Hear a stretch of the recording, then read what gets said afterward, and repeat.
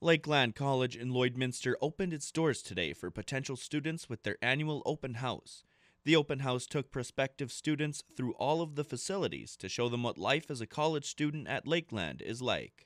We're excited to host our annual open house event here in Lloydminster and Vermilion, both campuses for Lakeland College. A big, exciting day for our students to come check out our campuses, talk with instructors, talk with current students, meet academic advisors, tour our beautiful campuses.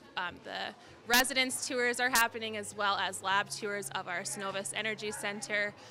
The aim of the open house is to both show students what courses are offered at the Lakeland campuses, as well as the benefits of choosing to pursue post-secondary education at Lakeland as opposed to other colleges.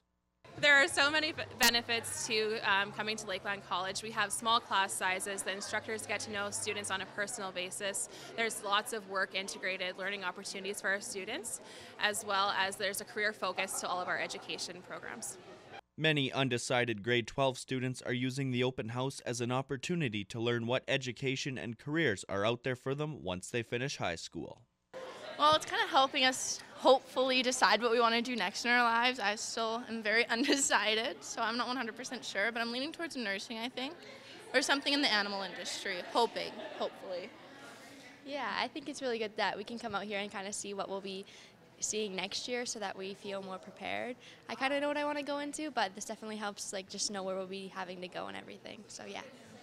Any student who applies during the open house will not have to pay an application fee. Lane Hoffert, Primetime Local News.